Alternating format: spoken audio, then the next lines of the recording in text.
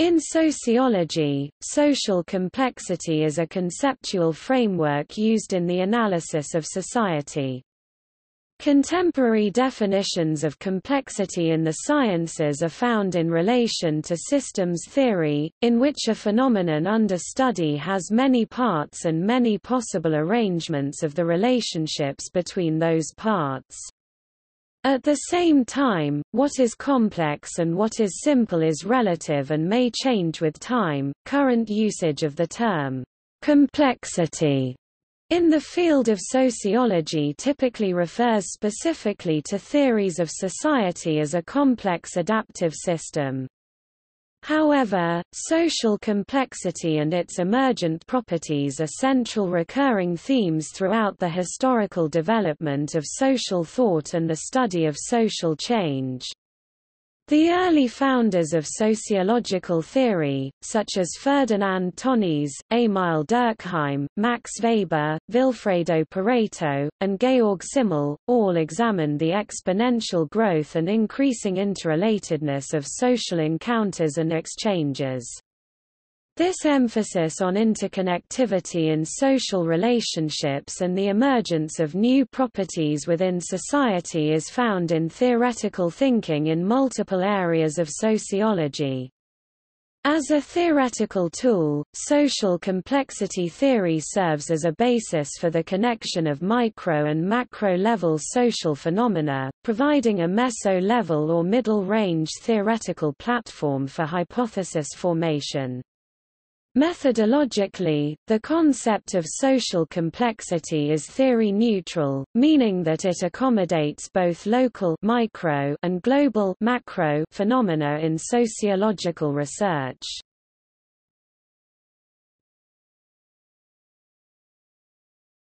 Topic: Theoretical background.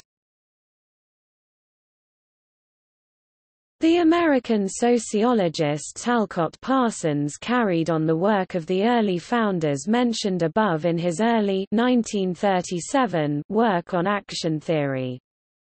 By 1951, Parsons places these earlier ideas firmly into the realm of formal systems theory in the social system. For the next several decades, this synergy between general systems thinking and the further development of social system theories is carried forward by Parsons' student, Robert K. Merton, and a long line of others, in discussions of theories of the middle range and social structure and agency. During part of this same period, from the late 1970s through the early 1990s, discussion ensues in any number of other research areas about the properties of systems in which strong correlation of sub-parts leads to observed behaviors variously described as autopoietic, self-organizing, dynamical, turbulent, and chaotic. All of these are forms of system behavior arising from mathematical complexity. By the early 1990s, the work of social theorists such as Niklas Luhmann began reflecting these themes of complex behavior. One of the earliest usages of the term, complexity, in the social and behavioral sciences, to refer specifically to a complex system is found in the study of modern organizations and management studies. However, particularly in management studies, the term often has been used in a metaphorical rather than in a qualitative or quantitative theoretical manner.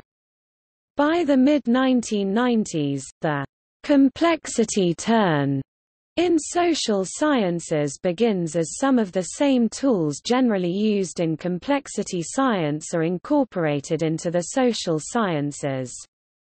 By 1998, the International, Electronic Periodical, Journal of Artificial Societies and Social Simulation, had been created. In the last several years, many publications have presented overviews of complexity theory within the field of sociology. Within this body of work, connections also are drawn to yet other theoretical traditions, including constructivist epistemology and the philosophical positions of phenomenology, postmodernism and critical realism.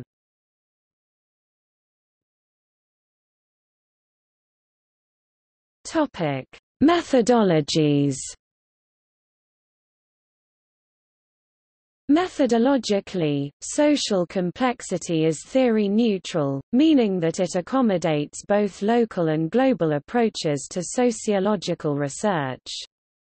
The very idea of social complexity arises out of the historical comparative methods of early sociologists. Obviously, this method is important in developing, defining, and refining the theoretical construct of social complexity. As complex social systems have many parts and there are many possible relationships between those parts, appropriate methodologies are typically determined to some degree by the research level of analysis differentiated by the researcher according to the level of description or explanation demanded by the research hypotheses. At the most localized level of analysis, ethnographic, participant or non-participant observation, content analysis and other qualitative research methods may be appropriate. More recently, highly sophisticated quantitative research methodologies are being developed and used in sociology at both local and global levels of analysis. Such methods include, but are not limited to, bifurcation diagrams, network analysis, nonlinear modeling, and computational models including cellular automata programming, sociocybernetics and other methods of social simulation.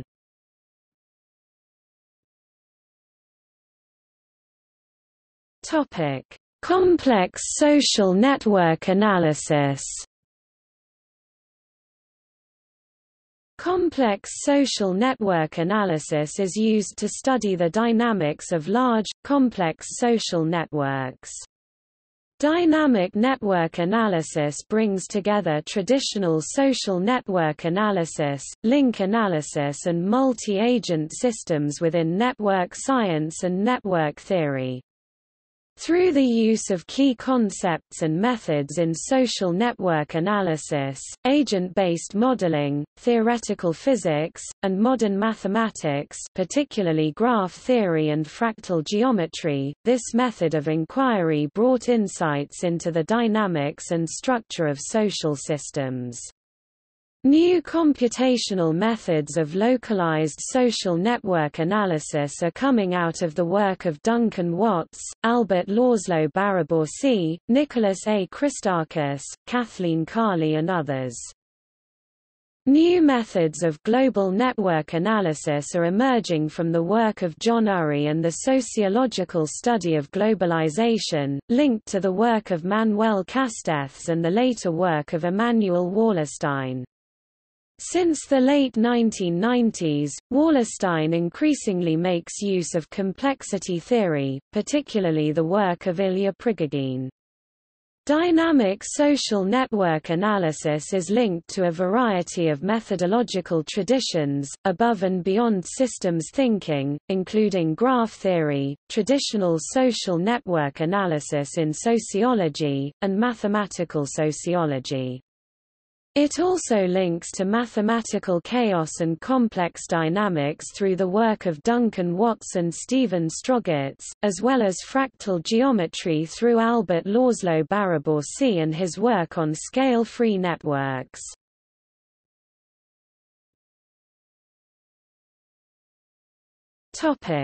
Computational sociology.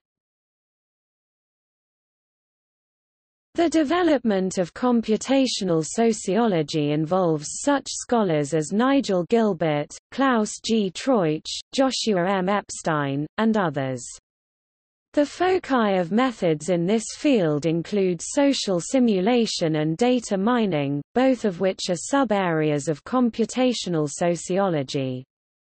Social simulation uses computers to create an artificial laboratory for the study of complex social systems. Data mining uses machine intelligence to search for non-trivial patterns of relations in large, complex, real-world databases.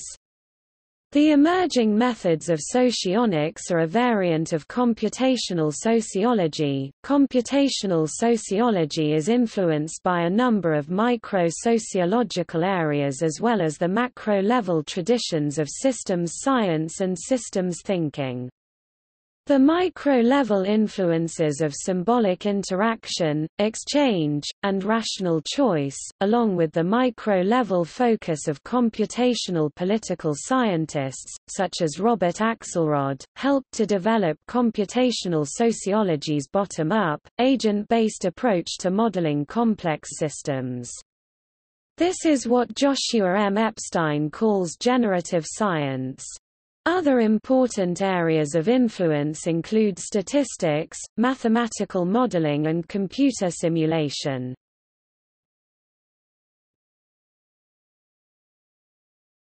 Sociocybernetics. Sociocybernetics integrates sociology with second-order cybernetics and the work of Niklas Luhmann, along with the latest advances in complexity science. In terms of scholarly work, the focus of sociocybernetics has been primarily conceptual and only slightly methodological or empirical. Sociocybernetics is directly tied to systems thought inside and outside of sociology, specifically in the area of second-order cybernetics.